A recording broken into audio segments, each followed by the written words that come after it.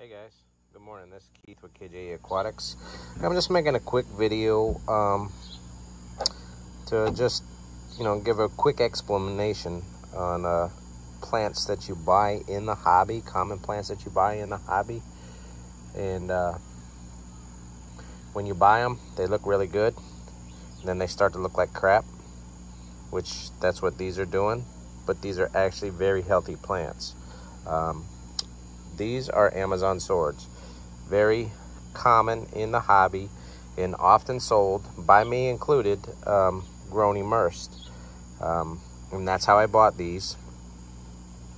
And I sell them immersed when I usually get them in, because that's aesthetically, that's how they look the best.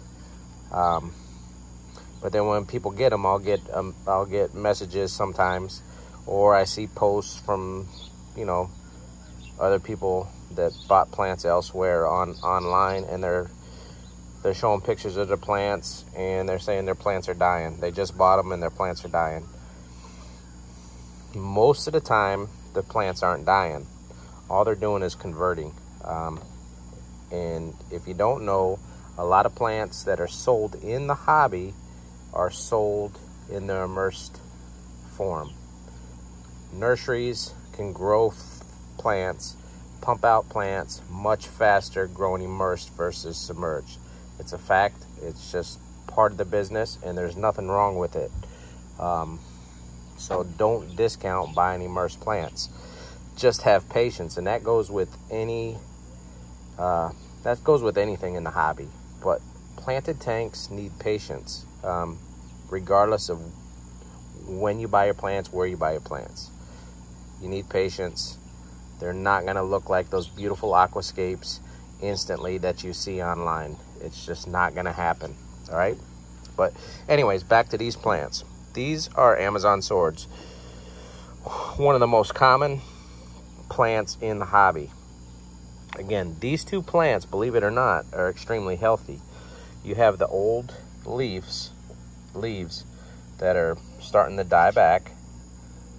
Once they get like this, it's a good idea to trim them, or you could pinch this off and discard it.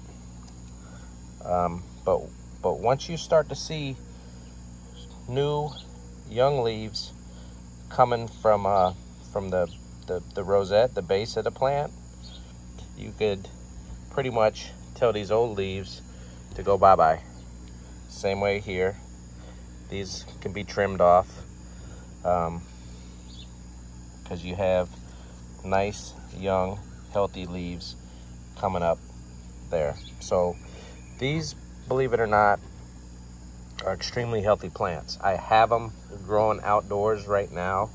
I was just checking on the tubs this morning and figured, let me make a quick video to, if you don't know, if you're new to the hobby, I wouldn't ship this out to you because it's ugly as heck. But I would trim these back, and this is actually a better plant to buy versus a large immersed grown plant, unless you're going to grow it immersed. And most people I know that buy plants for their aquarium are not buying true aquarium plants to grow immersed. So anyways, just thought I'd let you know what an Amazon sword looks like as it's transitioning, and try to educate you on actually what a healthy Amazon sword looks like. And that's actually a healthy looking plant. Same way with this. So I'll throw these back in the tub and let them keep doing their thing. And more than likely, once these get a few more leaves, then I'll put them back on the website, or I'll bring these to club auction or swaps. But right now, I probably won't sell this as this. I'll get it a little bit bigger, and then it'll go back on the website. But anyways, guys, That's all I got. Peace.